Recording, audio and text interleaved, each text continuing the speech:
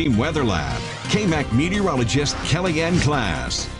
Well, we did have a strong low pressure system that moved on through yesterday, bringing us some windy conditions, and wind gusts so far topped out at about almost 60 miles per hour in Morton. Rest of the South Plains reached about 30 to 40 miles per hour, and some 50-mile-per-hour wind gusts sprinkled on in there as well. Now, thankfully, early this morning, we are not waking up to any windy conditions. Winds right now are out of the north and west at about 5 to 10 miles per hour. Our next thing that we're going to be tracking is a little bit of some rainfall and maybe even some snowfall in the forecast. Now, our Lubbock East live sky view showing clear conditions and dry conditions early this morning. We had this low pressure system that moved on through. That storm system moved out, high pressure field behind it, giving us those clear conditions.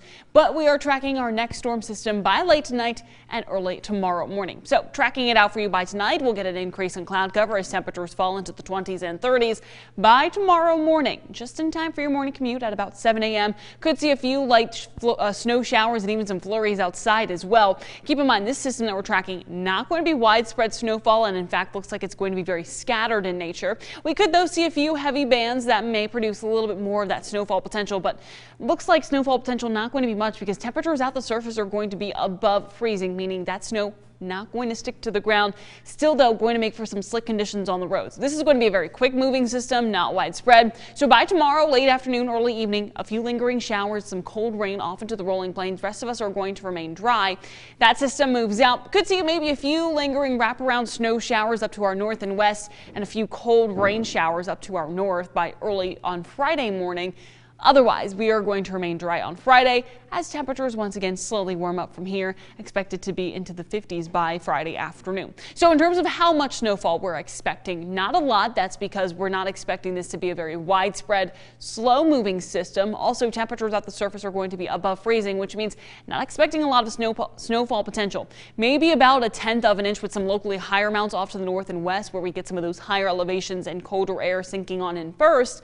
Otherwise, really not expecting a lot of accumulation in terms of snowfall. That's one model. Here's another model just to show you, really not expecting a lot of snowfall accumulation. So that is the good news, but we're still going to be watching the system because it could still create some slick conditions by early tomorrow morning for your morning commute and by Friday morning as well as temperatures drop well below freezing. So breaking it all down, maybe a few flurries overnight tonight, otherwise snow for your morning commute tomorrow, just a few flurries. Take your time.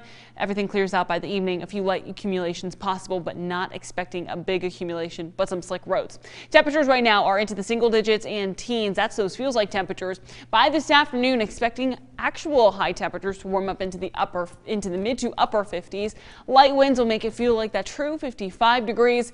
Though it cools down tomorrow, high temperatures into the upper 30s, lower 40s, but everything turns around this weekend as we get back into the 70s. Well, even though there's only been a tiny bit of snow since I've been here, I still get so excited. I was outside, I was trying to make a tiny snowball. It probably looked pathetic to other people. But yeah, I don't think we're going to get that much snow like we had last time, but still maybe a good coating on the roads, which means take your time on the roads, don't rush. We all want to get to our destination safely. Always so